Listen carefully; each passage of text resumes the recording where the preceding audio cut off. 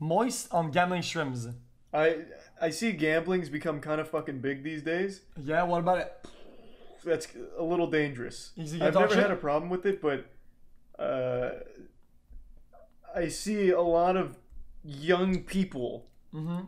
Not here, not necessarily here, but I was watching.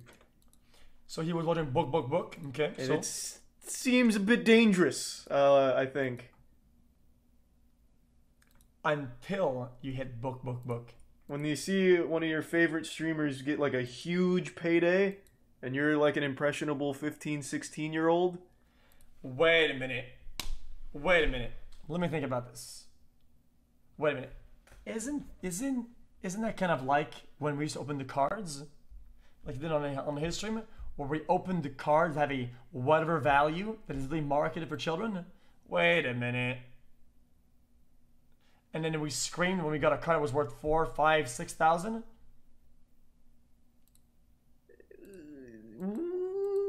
Hold up. Guys, I'm seeing some similarities here, boys. Guys, I'm seeing some similarities. xQc reacted to your take on gambling streams. He got you good. I'm sure he did. He's wrong, dude. Gamba's fine. He probably brought up Pokemon or Yu-Gi-Oh card openings, which is a low IQ take to compare blackjack losses and actual gambling to opening fucking cards, where all you do is lose money, which is the fun of it. Thanks to Tier 1 meth smoker. I saw LSF taking that stance. This guy opened Yu-Gi-Oh and Pokemon cards. Hypocrite? Like, how dumb do you have to be to compare literal fucking gambling to opening cardboard, where I literally say every time it's net losses for fun.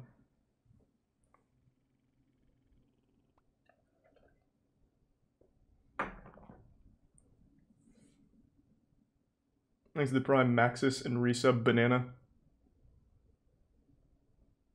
He does it for fun too, though.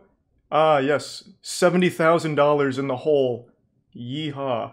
Or making 400K.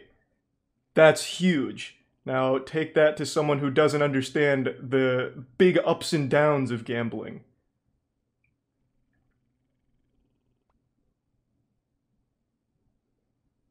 I have no problem watching gambling streams. In fact, I enjoy quite a few streamers that do, like, poker and shit. But there's a big difference between that and being sponsored to gamble on stream to promote the gambling.